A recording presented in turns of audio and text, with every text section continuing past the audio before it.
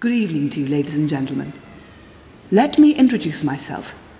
My name is Aphra Behn. Hello, I'm Claire and I'm the writer and performer in the Masks of Aphra Behn.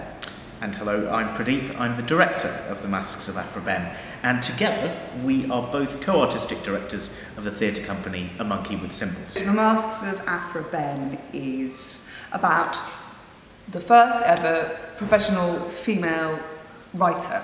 She was a poet, she was a novelist, and she was a playwright. She also happened to be a spy for King Charles II in the Dutch Wars. It's going to be performed in the Women and War Festival at the So-and-so Arts Club in July. It will be one of 16 shows performing over the course of the month, all of which are examining and documenting the experiences of women during wartime.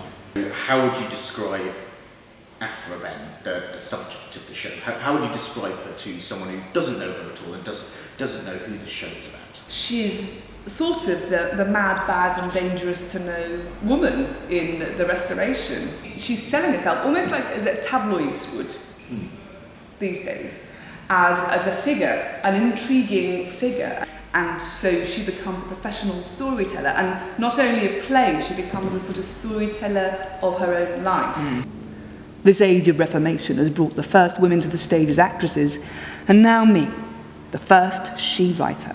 You know, I love classical theatre, but quite often you don't see a female perspective of that era. She naturally has a gregariousness and a cheekiness of expanding her tales and being quite extravagant, at the same time managing to play the political game.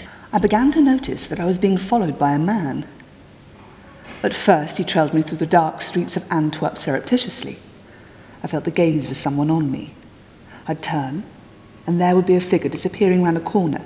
In short, really good story.